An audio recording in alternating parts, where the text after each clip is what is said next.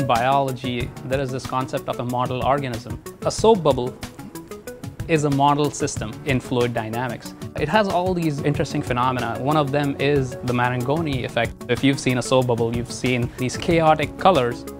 You'll get a buildup in one location where you have high surface tension next to a region where you have low surface tension. And that will redistribute the surface active molecules with surfactant. So it helps to keep the soap film from thinning to the point of rupture.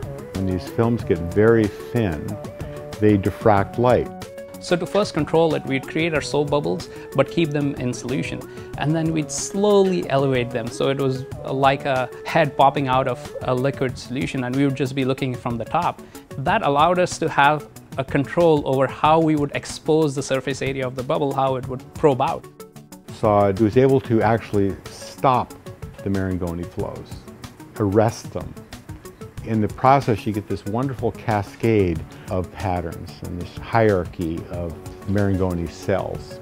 Those patterns contain information on the thickness of the film as a function of space and time. And so you create a movie that reveals the drainage dynamics of that soapy liquid as it drains away from the apex of the bubble.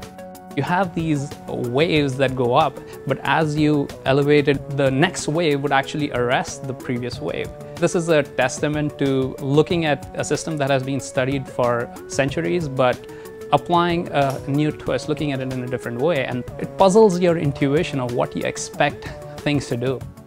That very unexpected and unanticipated result makes you realize that there is fundamental understanding with something as seemingly simple as a soap film that is still in need of exploration.